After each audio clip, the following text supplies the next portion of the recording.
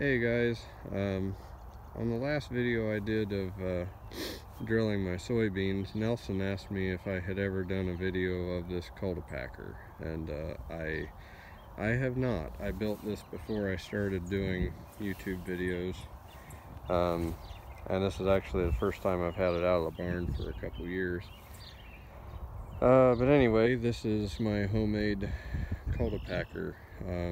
The rollers are made out of 12-inch, I think it's 12-inch, single wall plastic drainage pipe, and they're just filled with concrete.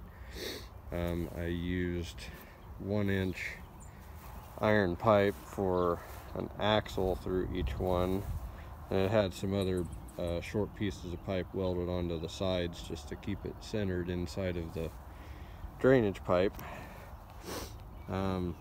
The main cross beam is an old barn beam that a friend of mine gave me that sat here in the way until I decided to use it for something. And then these pieces I think actually used to be floor joists in my house.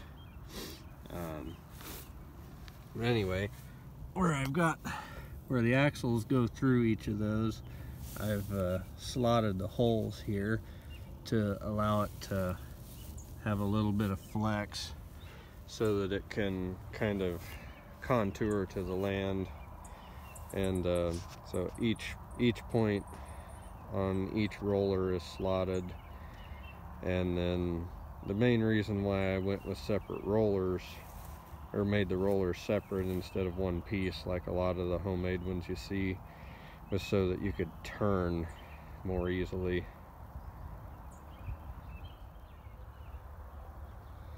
So looking at the tongue now, the tongue is just made out of 2x4s.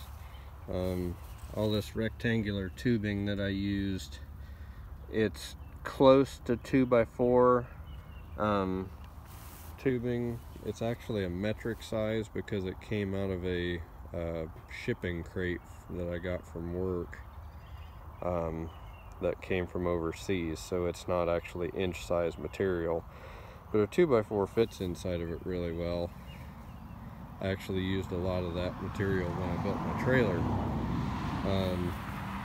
And then also every place where I've got something joined together, I bolted it together rather than using lag screws, and I've got sandwich plates everywhere to keep the heads from sinking into the wood. So that's it. That's what I did.